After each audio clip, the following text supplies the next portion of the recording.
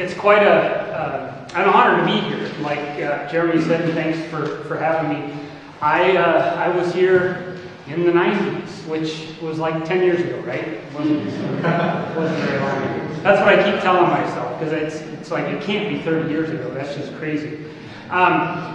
What I want you to get out of this today is I'm going to kind of tell you a little bit more about what I do now, and then we're going to go back, and I'm just going to take you through all this kind of the steps of how I got to where I am now. A lot of it I had no idea. I could have never planned almost all of the things I'm going to tell you about. So, if there's three things I want you to take away, is that it's a journey, right? Just like one semester is a journey, but your whole life and your career and all that is going to be a journey. I was in all of your seats, right? Except this wasn't built when I was here. It would have been in what we used to call the recital hall, which is now the concert hall. But I was all of you. So, will you be doing what I'm doing? It's quite a niche, but there are millions of other niches that you could end up in. So that's kind of what I want you to get out of it. It's a journey. I kind of thought about this too as I was preparing this, is that life's like a piece of music. I don't know if somebody's ever said it. Somebody had to have said it. If they did, I'm just going to borrow it for today. But I mean, endless numbers of styles and whatever of music, and some may have major parts, some may have minor, different rhythms, different phrasing, right? Life's going to be like that. And your life are going to be two different pieces of music, right? So it does kind of come down to that. It's a lot like music. And probably the most important thing you can take away from me today, and because this is how I am where I am now, which I would consider successful. Some people want to win a Grammy to be successful. Some people, whatever. I have a wonderful family and a solid job, and I get to kind of schedule my own time and do whatever I want. And a nice house. And a nice house, and but it's nothing crazy. It's nice, and so I'm thankful. But it's all what you put into it. I have to say, everything that I have now or am now, not just belongings, but is because of what I put into it. Now, some people are going to put in artistically. Maybe that's then put it in, right? But you got to do it, right? You also have to learn the financials and all kinds of that kind of quote boring stuff too, which we'll get to. So I want you to take away those three things, but especially that it's all what you put into it. Now, Sarah back here had I had the pleasure of having her to my studio, so she got to see a little bit more. So ask Sarah if you ever have any, like, well, what was this really like? Plus, I'm going to open it up to all of you too. My cards are up here, but give me an email, give me a call, and maybe we can find a time when we can get a group of you together to come see the studio. So, what do I do now? I run Mixing Room Studios with my partner, Kurt Lobbins. We've been in existence for 13 years now. And we pretty much don't do any music recording. And that's kind of by choice. Again, I'm a professional musician as well. We just don't. Our business is ad agencies. And I'll back up and tell you how I got there. But it's pretty much ad agencies, voiceovers, things like that. When we started 13 years ago, which we'll get to that, how we were doing voiceovers, but voice talent were with talent agencies. Over that 13 years now, voice talent, we have a voice talent roster of hundreds of voice talent all over the country because of technology. They can have their home studios, whatever. And that's a big part of last year alone. We paid voice talent $260-some thousand. So for anything from Nebraska Furniture Mart commercials to you name it, anime stuff or whatever. So, I mean, all kinds of different things that people find our voice talent in now. It's gotten quite a rep for having great voice talent. So, we work with ad agencies. Again, Nebraska Furniture Mart I was going to show you, but we couldn't get the technology. And the technology thing, we couldn't get the technology. Just check out mixingroomstudios.com. I mean, Nebraska Furniture Mart's one of our biggest clients of, kind of the regular. They're in 3 or 4 times a week doing There's a couple of different voice talent that they use, a male and a female, and they right now use a standard music bed, and so that's pretty much just over and over and over. They have their people that write the scripts, they come in, but then there's tons and tons of projects that you'd never even imagined were out there for corporation, for business-to-business kind of stuff, selling corn feed or whatever. I mean, it just goes all kinds of things that are really diverse.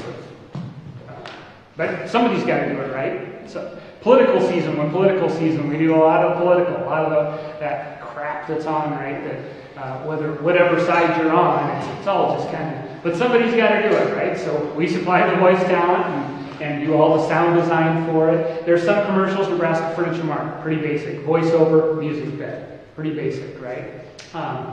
But there's some that has a ton of sound design, sound effects, whether it's natural sounds of just setting the scene of birds in an outdoor scene or a door shutting, whatever. So it's really good. So that's my full-time gig. Right now, that's my essentially it's 5. I try to be done at 3 o'clock now. I'm lucky enough to be able to do that. Schedule my time to start around 8, depending, but 8 to 3 is about my time. My side gig or side hustle is my music business, which a lot of you could eventually someday do. You could a lot of the musicians I work with and I contract are veterinarians, audiologists, and everything in between, music teachers, regular teachers, you name it. So you can, if you're a musician, I assume everybody plays in here, right? Or yeah, pretty much. Even though if you're tech majors, you may not play as much, but same thing with tech. I have a friend, Doyle Tipler, who's also an alum, was here at the same time. He does recording out of his house, and he records like bands and things like that. His whole basement is set up. So that's his side hustle. He works for Cargill, and that's his part-time gig. So those are my two: Extra Space Music, mixing room. With Extra Space Music, I'm not just a musician. I've over all this time. We'll go back in just a second and talk about how I got here. But my primary thing now is contracting. Like Jeremy said, when the Eagles come through town and they need a 45-piece orchestra, they call me, and I am thankful to have gotten to know people like Jeremy and all these wonderful symphony musicians or commercial musicians, and I have to put them all together and create a great product for whether it's the Eagles or the Broadway shows that come through. Now that's changed, as a lot's changed with COVID. Next season, there's only one Broadway show coming through, unfortunately, that needs local musicians. All the rest are self-contained, which is great. Still, musicians are working. It's still live musicians. They're just touring with the Broadway shows. So only one show will need local, but that's all right. It comes from somewhere else. And then I also run the Omaha Big Band, a solid brass quartet, and Extra Space Jazz. So the big band, there's a 10-piece version of the big band that plays weddings, things like that. The brass quartet plays a lot of church services or weddings. That's not as much now as it was. Okay, so that's enough about what I do now. I think the more interesting part for you all is going to be how did I get there? So let's go back to high school. Who can guess what year I graduated high school?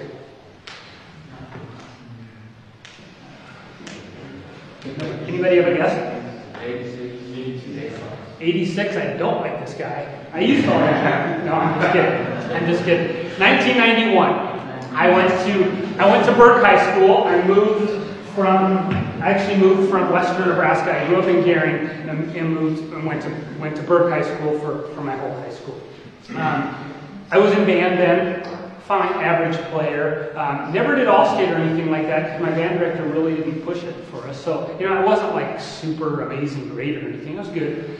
And I was going to go to college I decided pre-med. My mom was a nurse, And I thought, yeah, I think I was around doctors and things my whole life. And so pre-med was going to be my thing. But what I thought was, okay, I'm going to do music as a major because you still have to take all the pre-med stuff, right? All the science and all that. But you actually have to have a major when you're doing it. So I thought I'm going to do music. And I did. So I got all my pre-med stuff done ultimately, and all my music stuff done. And as that went along, and I started getting some gigs and things like that, realizing, you know what, a doctor's not what I want to be. I don't want to do that. So I got it all done, but I didn't. I ended up getting my music education degree, is what my bachelor's was in.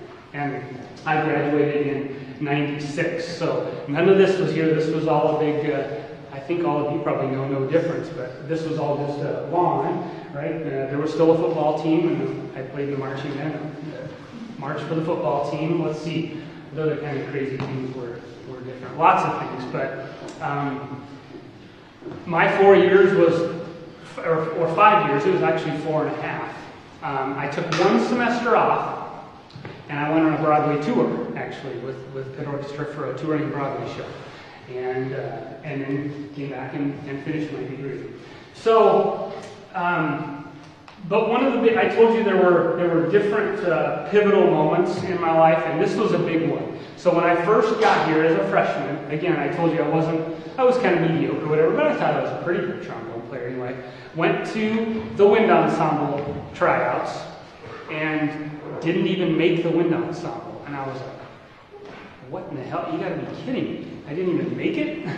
But I didn't want to be first chair or that, but I didn't even make the wind ensemble, right? So I started practicing like crazy. Again, it's something that I did, and I decided that I was going to put into it. Right? I started practicing like crazy, and my thing, I found my time that was at night, and I practiced in the stairways. And I don't know, I'm not telling you to go do that because you might get in trouble. I don't know, but I just did, and I like practicing in the stairways. And it wasn't too long. I mean, you don't have to practice too long. When you're practicing every day for a few hours or whatever it is, pretty soon you start getting pretty good just because you're practicing, right? So that whole year went by or whatever. Well, by that next year, then I made it. And I was actually playing, I think I probably was playing lead in the jazz band even by my sophomore year then. So that was a big pivotal moment, right? And then I actually started, I can't even remember exactly, but I started getting some gigs. My trombone professor was Jay Wise, and he's still here doing things, right? And he does the music business class and trombone too. So, and he was my trombone professor.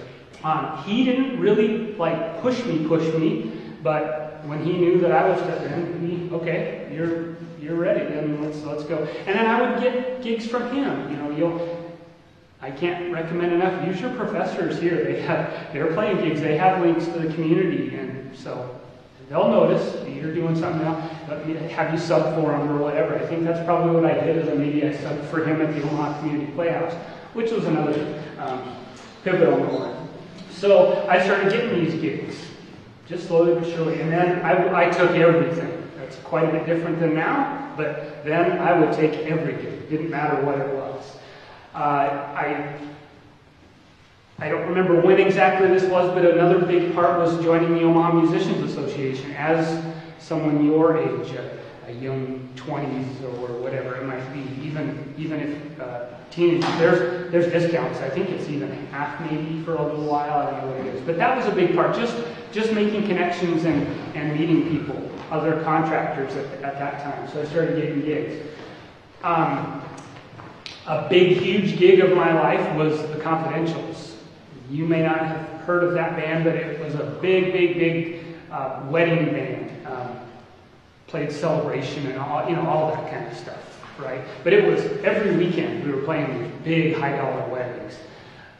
Eventually. Now, I met the guy that was the leader of that band through some other stuff. Again, around that time. And I was the one that said, because I was loving horn section stuff. I was starting to write horn arrangements and trying to make my own band and whatever. Well, I met him and said, why don't you have a horn section? You have a sax player. They were kind of a ska band, and then started to do weddings, getting into more of the weddings. So he said, you know what, Chris, let's do it. Let's do it. Great, we're doing these tunes, and okay, great, I had some of them, and so I made it happen, right? 13 years later, and I mean thousands and thousands and thousands of dollars, because we were making it, let's see, I probably ended with the confidentials, it was 13 years, so maybe the mid-2000s, I guess. But for 13 years, I was probably making a few $100s a gig. This is back in the 90s, and that's pretty even good now, right? So that was a good gig.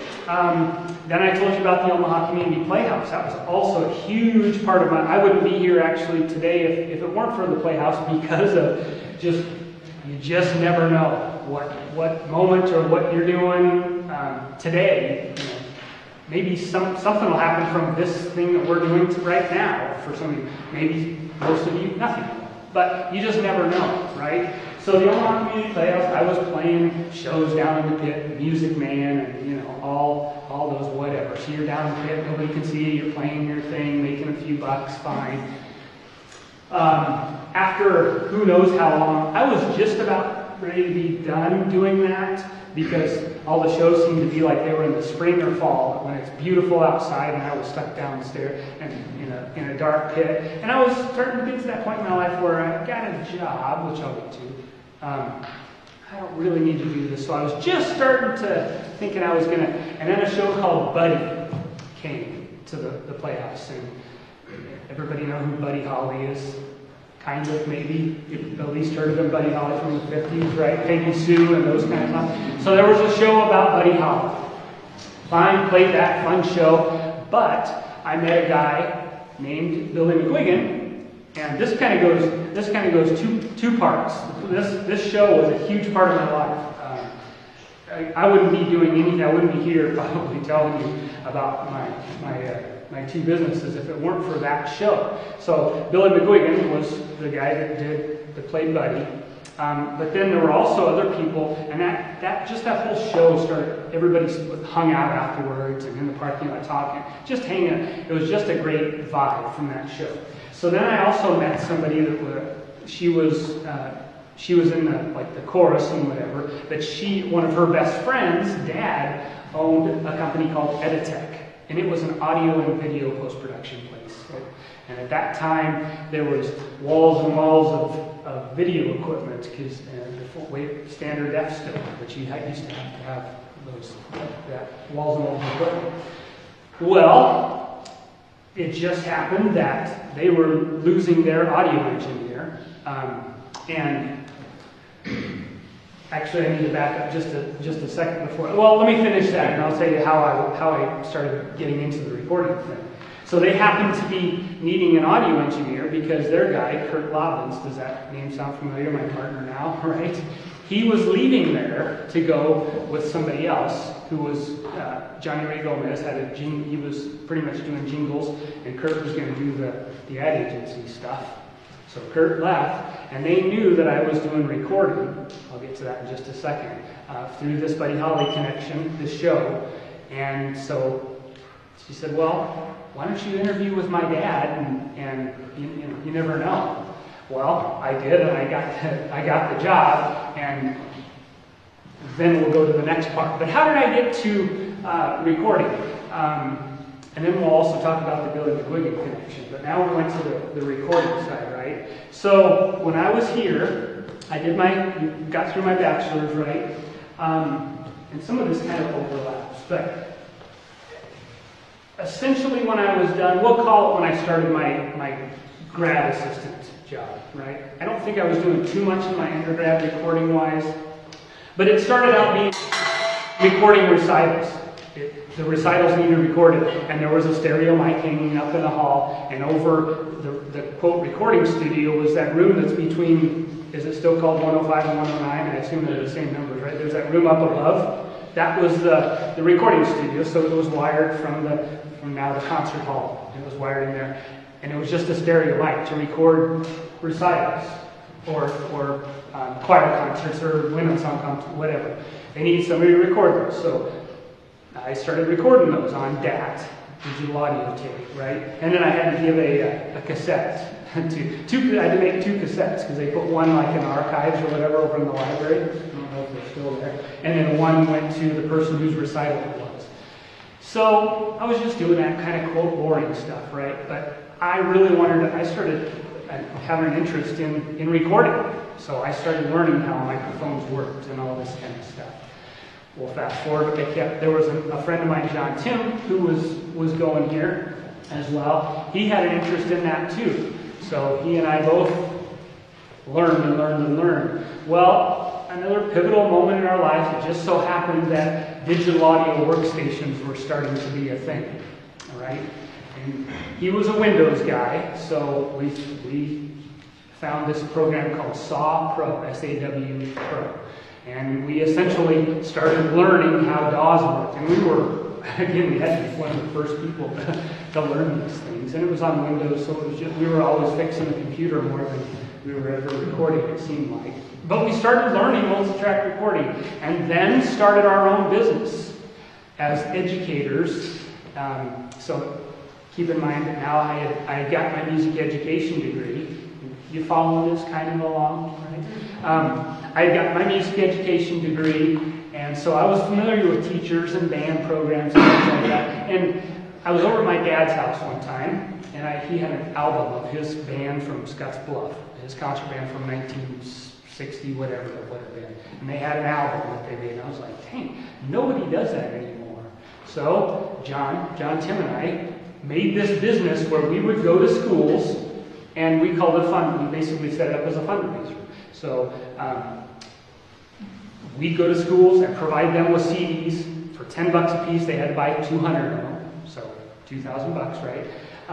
And then they could sell them for more. And we had somebody that did the graphic art. We must have done hundreds of them because we started making connection with teachers, going to the state bandmasters, convention and things like that. And had this little business that was going to schools, to either in their hall or even their band room. And we put reverb on it and whatever. And we'd multi-track so that if they needed more tubas or whatever, we could do that and change it later. So we started here. And then we started multi-tracking bands. Some of my professors, Steve Rabine was the jazz director, and he's passed away now. But I started recording a lot of his stuff. And we were just learning how multi-track stuff worked. And we went to some conventions and things like that. But I did it myself. Remember that kind of a theme? I was doing it myself and learning that stuff myself. So I got the call to do Editech. Well, I had never recorded voiceovers and taken breaths out. How many of you have done all that kind of stuff? In music tech, have you had to take breaths out? Well, now I don't even have to listen. I can see them and I can pretty much edit it. But, right, I had never done any of that. Well, I figured I know how EQ and stuff works. I know how compression works and this and that. They were on some software that I didn't even know. I knew Pro Tools. That's what I still use. They were on some program I didn't even know. But, I mean, okay, where's the record button? All right, I found where the record button was. Whatever, you just learn it, and I did. So then I was at Editech for 7 years. Now let's back up to the other wing of that Playhouse show and meeting Billy McGuigan. Well, I'm an entrepreneur. That's another thing you're going to get from today. Maybe a lot of you also have that in you to be your own boss and make your own business. Maybe none of you do. But that's what I'm going to share is that's what I do. I'm not afraid of it.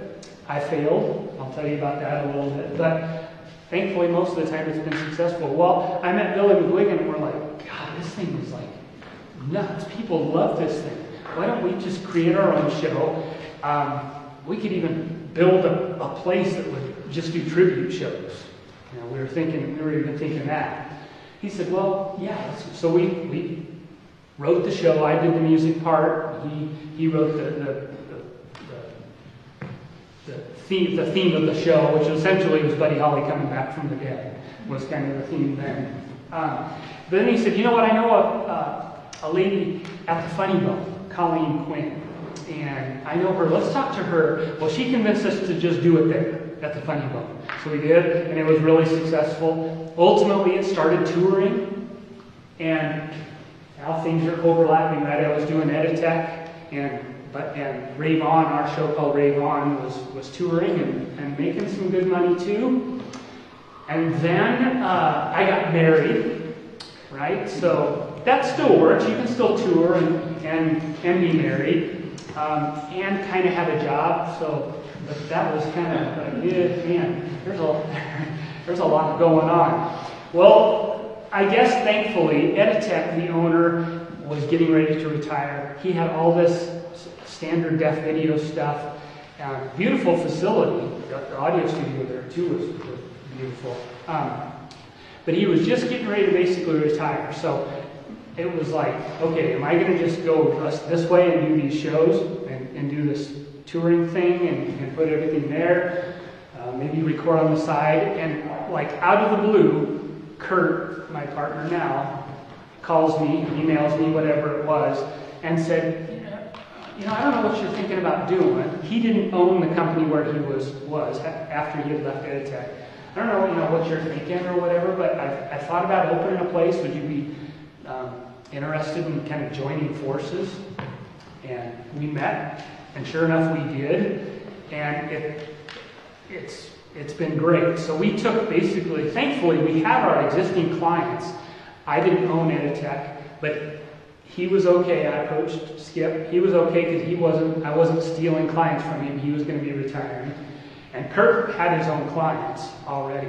And thankfully they followed us. So we built the mixing room, like literally and figuratively. We built the mixing room. Now we call it Mixing Room Studios, but the mixing room. And we wanted 2 identical suites. So here's where we kind of get into some of the fun technical stuff. We wanted 2 identical suites because it's like 99% of studios have a big studio, and then maybe some smaller A, B, or tracking rooms or whatever it was. And we didn't want that. We were bringing both of ours together. We wanted them to be identical. So we found Wes Lachaux. He's who designed our space. He did Doug Van Sloan. Any of you know Doug Van Sloan from Focus Mastering? He's here. He's a world-class mastering engineer. He's here in Omaha. Wes did his place and his new place, which is at his house too. And so that's how we found Wes. And Wes does studios all over the world. They're on Mix magazine cover and whatever. So he really knows what he's doing. So we found a place, and he did the 3D models and everything. Jumping ahead, but we built the mixing room. We're 120th and Blondo, Maple-ish. That's where we are. It's back in there. The rooms are awesome. We have 2 track. Remember, we do voiceover, so we don't have really enough room for.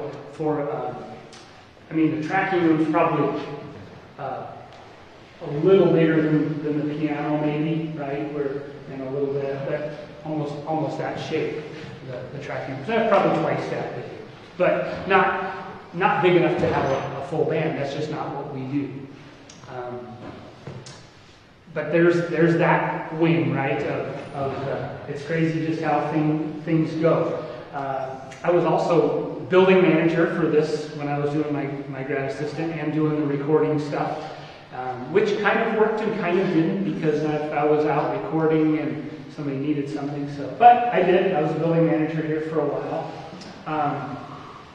Okay, so then we get to the mixing rooms going. That's started. So my kid was one year old then when we were drywalling there, and he's 14 now, my oldest. So yeah, 13 years ago.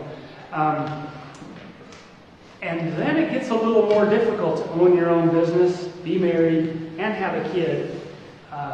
That was a little too much. So I sold my part of Rave On, which worked great, not for any millions of dollars, but I made a little bit because we were co-owners of it. So I sold that business, and Billy and I are still great friends. He's actually a voice talent on our roster, so I see him, but I don't have anything to do with. He does Rave On, and Yesterday and Today. He's still very successful doing those. But then I focused everything on mixing. one more little part of what I did, and then I want to open it up for some questions and fill it out. But I told you I did fail, and one of those, or I think it's probably the only big business-wise that I failed, was a bar. I thought, oh, this was like writing like halfway, so maybe 7 years ago or something like that. It was called the Lauderton, and the idea was to have craft brews and craft cocktails, but then we had like unplugged music. So it was a great concept. Weekends were busy, weekdays not, and not enough money in, too much out, right? Didn't work. So I probably lost $75,000 doing that. So ouch, right? But mixing room's been awesome. That almost offset that basically selling Ray-Ban, losing the Lauderton. They kind of I won't tell you how much I sold, but they kind of evened out. So you win some, you lose. And now I think I told you that contracting is the biggest thing I do music-wise. So I take great pride in that, both with the voiceovers and contracting musicians, because we played last year. I think I don't remember if I just told you, if I told you all that we paid like $260,000 to voiceover talents, and I paid $130,000 to musicians last year. So whether it was Broadway shows or the Eagles or whatever, so I take great pride in that I get to share my strengths and help employ musicians too. So okay, so I've been talking a ton. Hopefully, some of you have questions.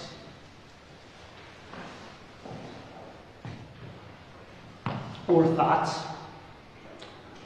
Any wise words of wisdom you can tell me?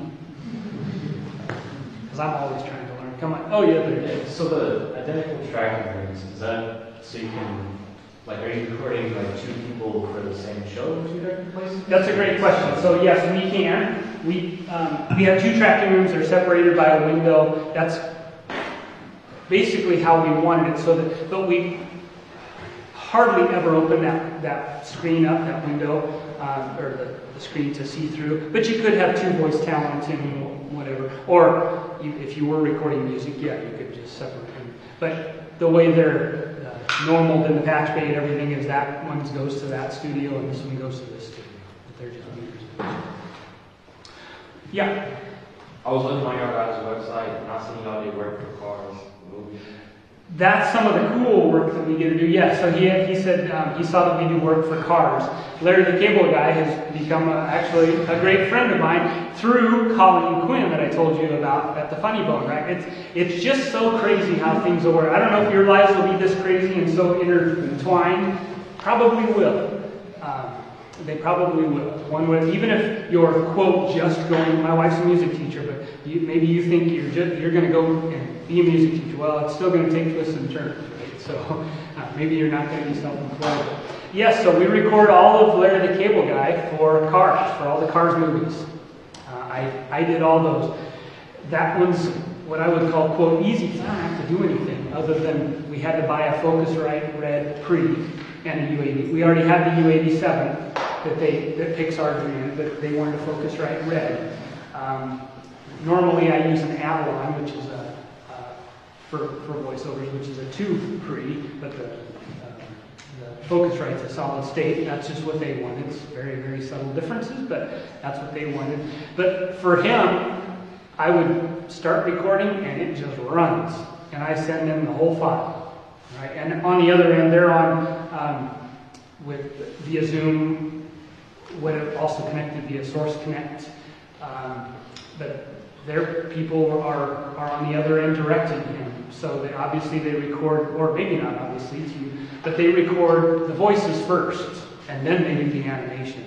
So he'd have the script, and they would say, okay, Lightning's going to say, "Come on, Mater, get over here," and say whatever he's going to say. So the director would say that, and he'd do like 3 in a row of whatever his line is. And they'd say, okay, yeah, do it. And of course, the way he does it's never like how it's printed, but that's how they want it. There it's okay, because he's literally able to. Voiceovers, if you're doing a Nebraska Furniture Mart commercial, you read exactly what's on the script. You don't get it. change? Yeah, good question. So those are really fun. It's fun to watch the movie and go, okay, they took that take. And I've still got them, so if you come to the studio or whatever, I can pull them up. I can't send it out or anything, but you can sit there and you can listen to some of the tapes. It's cool. Yeah, you said you went kind of, I don't know exactly how it happened, but you were doing the recordings for like the school, like whatever, and then you went to the job for the audio engineering. How prepared for that were you really? Or did you kind of So how prepared was I for that the Editech job? I knew the recordings. So you asked how prepared was I from going from recording school bands to getting a job at Editech, the post-production place. I wasn't as experienced in voiceovers and things like that. I mean, it was a really quick learning curve. But what I did is I just went in after hours or whatever, and I just learned. I also had the benefit of being able to watch Kurt before he left there. I was able to watch him a couple of weeks. So, yeah, I just did. I jumped in. Had I not had that recording experience, no way. But thankfully, I had all that experience on the DAWs and doing all the editing and things like that. I had actually taken courses and things and read. So I knew how EQ and compression worked the right way. And that's a lifelong journey too, just all that kind of stuff too. So yes, I had a good idea, but boy, there was a really quick learning curve, especially with the software. I can't even, was it called Audio Vision maybe? I can't even remember what it was, but it would save the edits, but you couldn't put like plugins on. I remember that. You had to use the external, it was like a Yamaha with this Yamaha digital board, so you were going digital out of the computer, and then to each track, right? And then you put EQ or compression or things on the Yamaha console, and then you'd have to save that on the board if you wanted that saved with the session. Right? You couldn't just close the session and all your plugins would come up later. No, they were all on the Yamaha. So if you didn't, and you brought that session up later, well, it's not mixed because that's all just the track. So yeah, it's a little bit different. Yeah. What microphones do you guys tend to use for voiceover stuff? What mics at the studio? So I don't switch hardly ever unless it's for ADR work. So we actually get a fair amount of ADR work. That's automated dialogue replacement, right? But for voiceovers, I leave the U87 up pretty much up just all the time.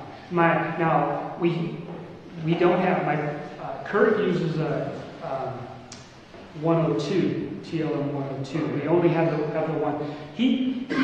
Kurt tends to connect, and actually nowadays we connect with most of our talent. Not as much come in. It used to be where voice talent. In my early days at Editech, you had ISDN technology, which dialed two 64-bit phone lines as how, so you could get 128.